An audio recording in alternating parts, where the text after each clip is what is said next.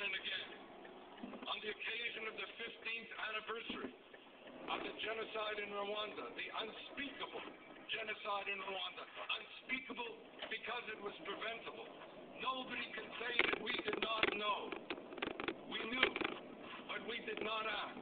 And so 1 million Rwandans, mostly ethnic... וקוטלר מוסיף לדברים הקשים שהוא אומר כשהוא מתאר את השואה המצמררת, הוא מוסיף לזה מימד בינלאומי, שהוא מדבר גם על השואה שנגדה אזרחי רואנדה, על הטבח שבוצע שם יותר ממיליון בני אדם, וזה מתקשר לדברים שאתה אמרת, אלון, הדברים התחילו, אבל לא נגמרו, בשואה, בשואת העם היהודי. קוטלר מנחם מיליון בני אדם, 100 ימים בלבד נרצחו ברואנדה. כאן אנחנו ידענו, אי אפשר לומר שלא ידענו, מה שאפשר לומר לא פעלנו. What have we learned and what must we do? The first lesson is the importance of support, of remembrance itself. For as we remember the 6 million Jewish victims of the Shoah, defamed, demonized, and dehumanized as a prologue and justification for their mass murder, we have to understand that the mass murder of 6 million Jews, of 1.5 million children amongst them, of millions of non-Jews, is not a matter of abstract statistics. אומר מר קוטלר, השיעור הראשון שצריך ללמוד מהשואה זה בעצם האלמנט של לזכור. קודם כל, לזכור, לא מדובר במשהו אבסטרקטי, מדובר במספרים. כל אותם מיליונים היו והיו.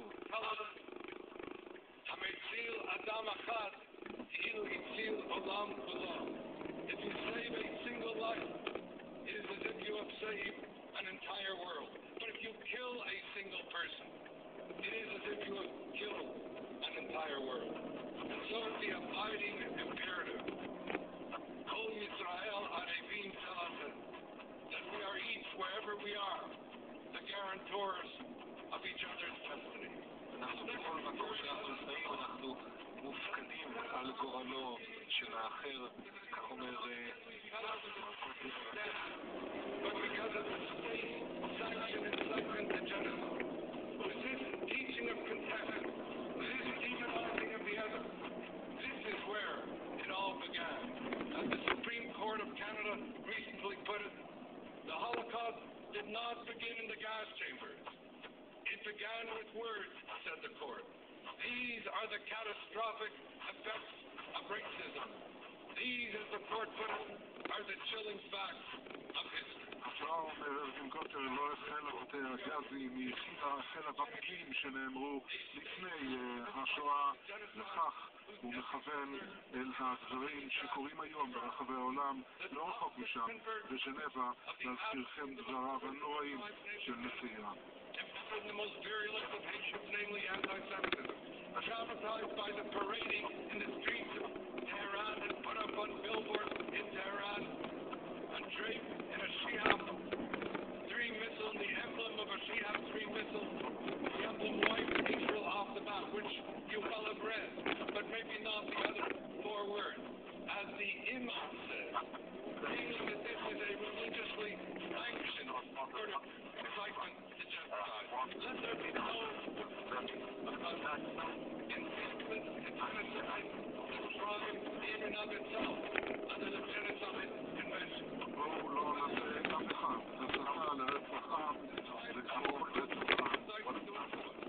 Who massively violates the rights of his own citizens, who yesterday incited to hate yet again at the United Nations at an international human rights conference. אנחנו מדבר על הנשיא מדינג'אד שבא להטיף מוסר, מאפשר להשבות שונות ומשונות, מנהיגים בעיקר, מנהיגי ישראל, רוצים להפר הזכויות הגדול ביותר, הרוצה ביותר, של אזרחים בארצו שלו. Assaults the very charter of the United Nations and betrays the sanctity of remembrance which brings us here together today. Simply put, Ahmadinejad should not have been chosen at the podium of the United Nations. He belongs סוריה לאפשר לכינוס רשמי של האו"ם.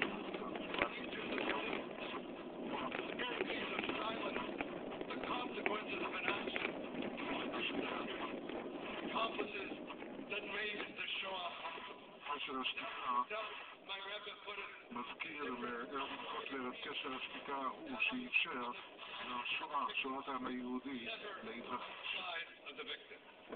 And may I close with a word to the survivors of the Holocaust. For you are the true heroes of humanity.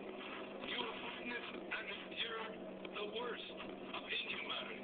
But somehow you found in the depths of your own humanity the courage to go on, to rebuild your lives, as you rebuilt the communities amongst which you live. And so together we remember and we pledge that never again will we reference to an incident قدر في القدرة المواجهة إلى الربط الأخير ليس في أجندة ولا